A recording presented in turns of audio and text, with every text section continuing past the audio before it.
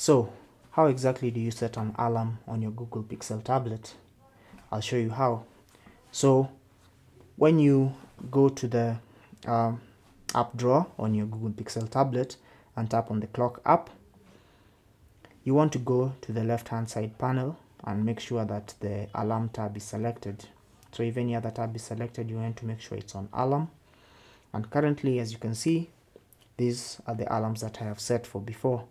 So if I want to set a new alarm, I'll need to tap on the plus button.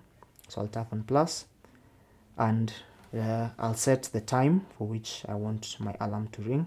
So I can set, for example, the hours to 5 and leave this minutes to 00, and I'll set that alarm for 5, and I can either select AM or PM. I'll choose AM, and I can use this also to enter the figures using my keypad,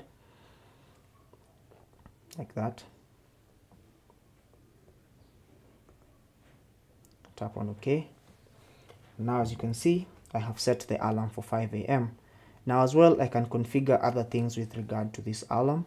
I can give it a name, so I can tap on add label, like that, and maybe I can name this alarm as workout because it's my workout alarm.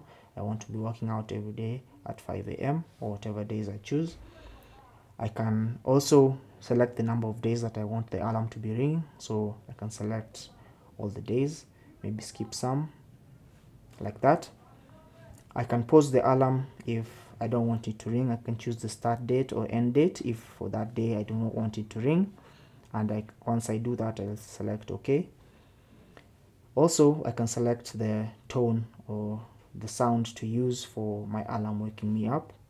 You have a variety of options here, so I can choose that.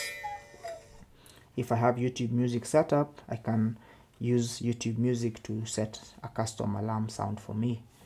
So I can also delete this alarm every other time that I do not want it anymore.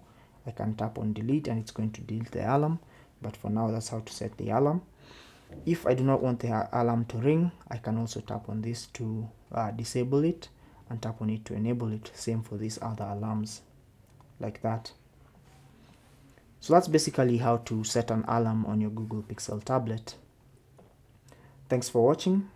Let me know if you have any questions or comments in the comment section below the video, and I'll talk to you guys in the next one.